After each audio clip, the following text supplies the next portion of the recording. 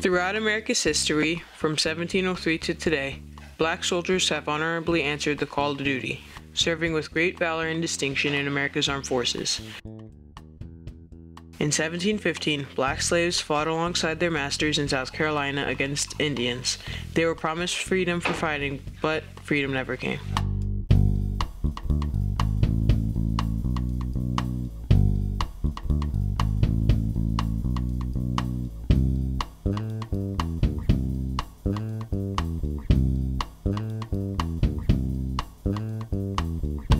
In the French and Indian Wars, the New England colonies could not recruit enough white men to fight, so they allowed black slaves to fight.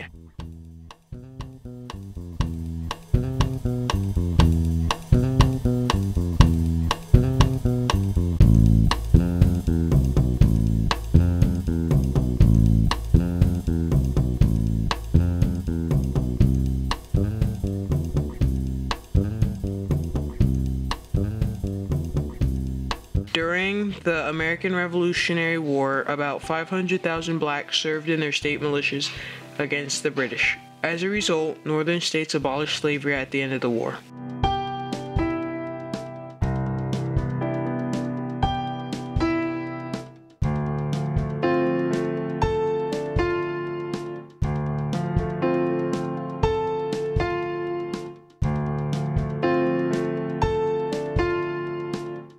Although the War of 1812 was mostly a naval war, about 10 to 20% of all naval crews were black. When the battle moved to land in the Battle of New Orleans, about 600 blacks helped give the British their worst defeat of the war.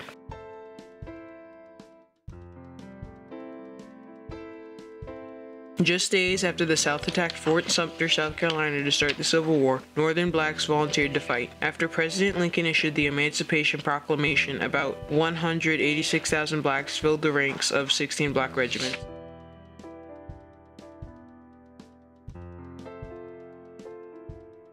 In 1866, the U.S. Senate determined it needed a regular army to fight the Indian. They established 67 regiments. 6 of those regiments were black regiments, like the 9th and 10th Cavalry Regiments, better known as Buffalo Soldiers.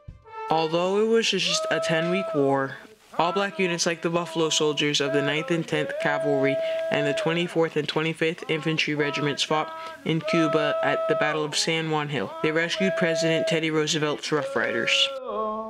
Every time don't get no better here. When World War I broke out, the U.S. sent 200,000 black soldiers in 2 all-black army divisions to fight the French. The 92nd and 93rd Divisions suffered about 5,000 casualties and 800 deaths. In all the wars through World War I, the Army units were segregated by race. Attitudes about segregation began to change until the Army War College published a report. The report examined black soldier participation in previous wars to see if they could be integrated in future wars. These are some of the conclusions of the report. Compared to the white man, the black man is admittedly inferior mentality. The black man is inherently weak in character. The black man is by nature subservient and believes himself to be inferior to the white man. The black man cannot control himself in the fear of danger to the extent the white man can. The black has not the initiative and resourcefulness of the white man.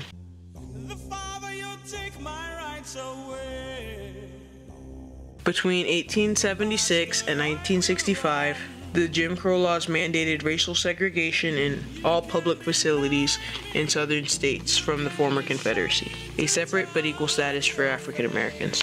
The separation led to conditions for African Americans that tended to be inferior to those provided by white Americans.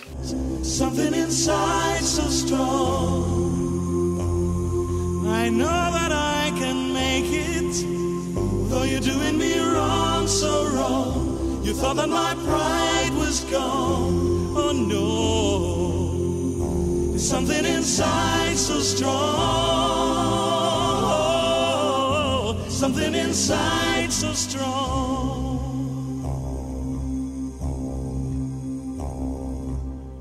The more you refuse to hear my voice, the louder I will sing. There's something inside. You hide behind walls of Jericho.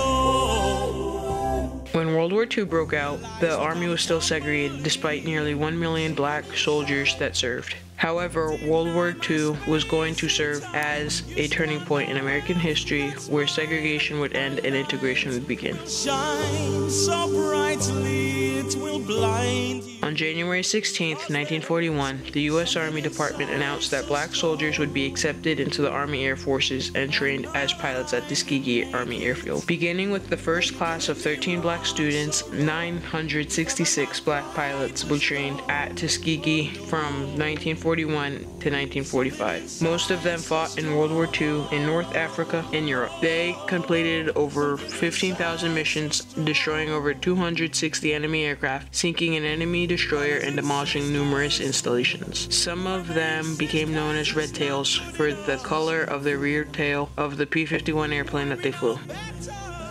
In 1948, 3 years after World War II ended, President Truman signed Executive Order 9981, ending segregation in the armed forces. This allowed for black and white soldiers to serve in the same unit. The segregation had begun.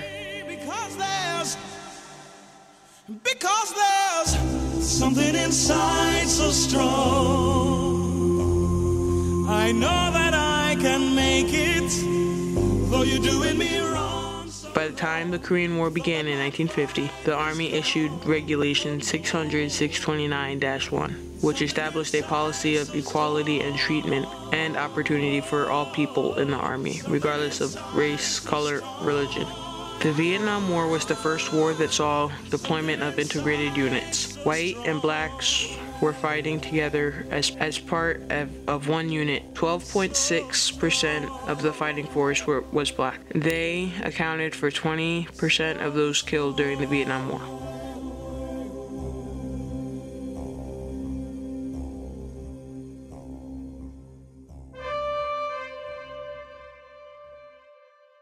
By the time of the Gulf War in 1990, blacks made up about 22% of the Army, which at the time was proportional to their percentage in the U.S. population. Finally, integration and diversity at a level that was representative of our society.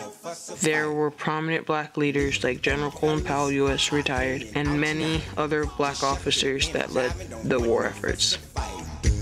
Just surveyed then the ladies wanna take one home tonight, one that's feeling fine and looking real nice. We're not out here for a season, we're out here for a reason, to relate, have a ball. Come on. Today we continue to fight a war in Afghanistan. Blacks serve in the Army at a higher rate than their representation in society. There were more black officers, non-commissioned officers, and soldiers in the Army more than any time in our history. Me and the fellas are hanging out tonight. Doing our best, it's up to you ladies to do the rest. You don't need to be a queen, no fashion model, baby, don't be so mean. Get loose, baby, let's hang out. Get down without a doubt. We don't want you in your seats. Get up to dance, get on your feet. There are approximately 1,358,000 soldiers in the total Army. That includes active duty soldiers, reserves, and National Guard. Approximately 243,000 of those soldiers are black. That is roughly 18% of the total Army. 3 million people in the U.S., 42 million are black. That is roughly 13% of the population. Thank you, Tuskegee Airmen, for your role in ending segregation and help bringing about integration that led to the diversity we have today. Oh yeah, I'm feeling the groove. Yeah, ain't nothing but a party tonight, y'all. Come on, join in. Oh yeah, I'm feeling the groove. Oh yeah.